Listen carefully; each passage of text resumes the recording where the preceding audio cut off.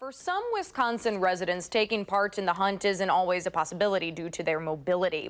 But one organization is helping those with handicaps get out into the woods this year, and News 3's Leah Linscheid joins us to explain. Yeah, Danica, more than 300,000 people in Wisconsin have mobility issues, and they can't easily maneuver through a rough terrain you would expect to encounter during a hunt.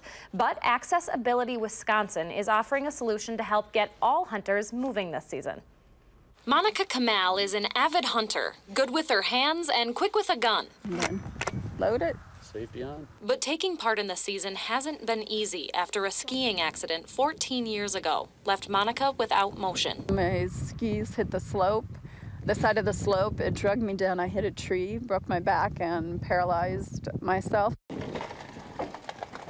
In a regular wheelchair, or if I had a cane or a walker, being able to go around in terrain like this is very difficult. But this weekend, she's got a new piece of hardware that's changing that. The organization Accessibility Wisconsin unveiled its first all-terrain wheelchair this month.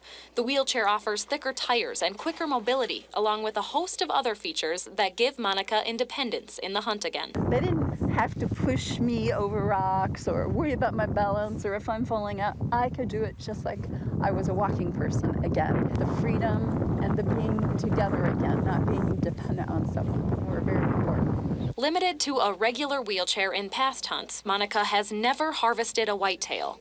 This year, she's hoping to change that. The other thing is because I can turn myself while I'm in the blind, I have the range of motion to be able to harvest the whitetail. The opportunity's been a long time coming for Monica, but her focus today is on one thing: the hunt. It's been a long road, but the main thing is you have today, and what are you going to do to make others happy and yourself happy for today? Now, we talked to Monica this afternoon after her hunt, and she wasn't able to bring any deer in. In fact, she actually didn't even see any raccoons out there this afternoon. But she has a week to go, and she says she's going to go. And luckily, thanks to this wheelchair, she has the opportunity. You might as well make good use of that. That's an amazing piece of equipment. It was very cool to see. Yeah. Thanks for bringing us that story tonight, Leah. Thank you so much.